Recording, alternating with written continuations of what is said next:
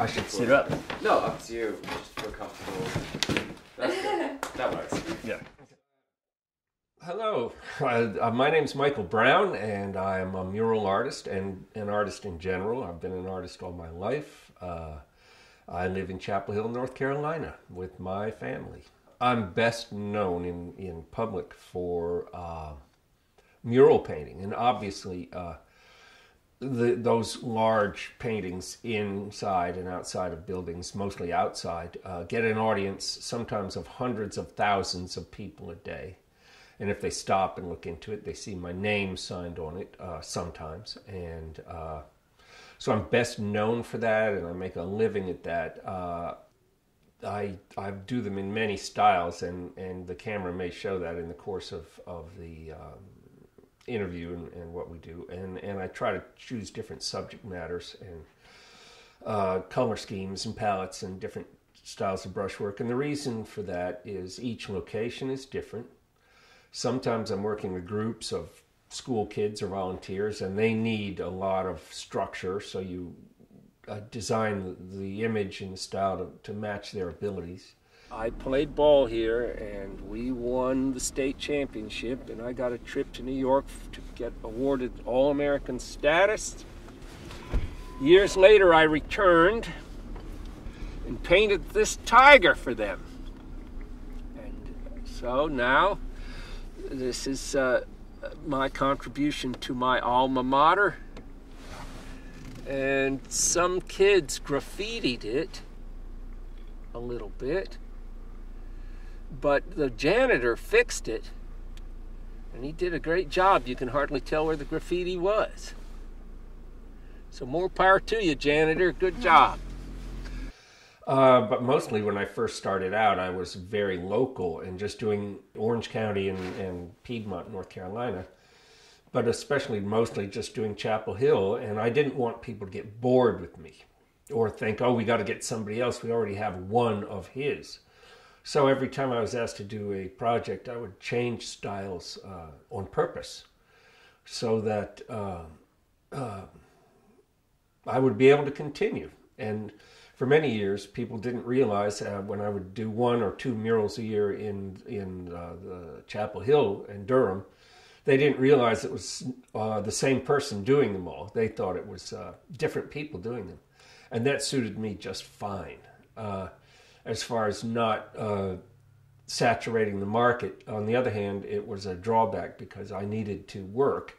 And if they didn't know it was me, that meant fewer phone calls.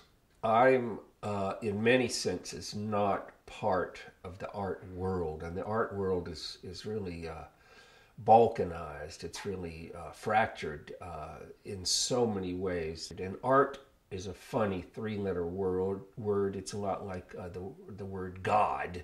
What is God?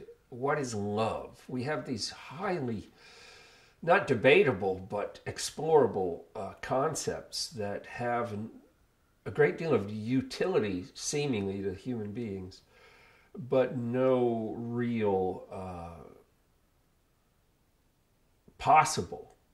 possibility of a concrete definition. So when you ask questions like, what is the art world, you might as well ask, and it's so balkanized, or what is the use of art, or why do you do it? Those are more mysteries than they are answerable questions. Have I gained wisdom? You mean like the old book, do what you love and the money will follow?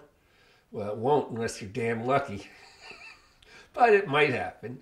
So there's philosophy for you. I try to get up and do some work almost every day. And, it's funny because I am lucky to make a living at it and have done it for all these many years. But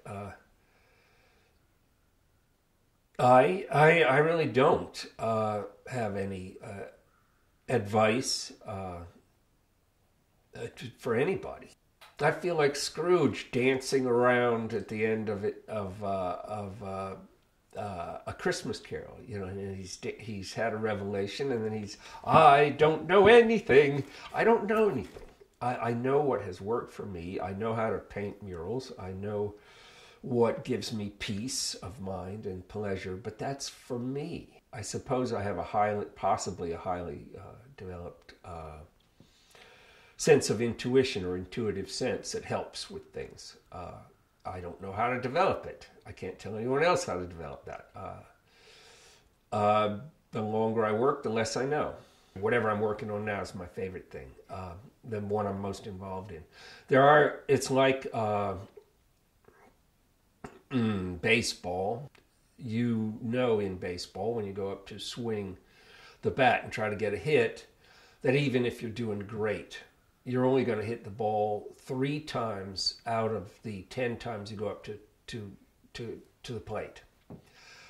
And that's true with the artwork.